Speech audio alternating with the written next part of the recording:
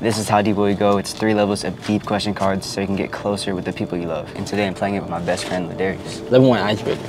What's your favorite compliment someone has given you? I got one that immediately came to mind. Anytime somebody compliments me on my smile, I really appreciate it. So yeah, I want you to answer now. I would say mine would be my crystals. It just makes me feel good. So this is level 2 and it's confessions, but these aren't the traditional confessions. You're confessing how you really feel about something. What have you done that you're not proud of? Oh, wow.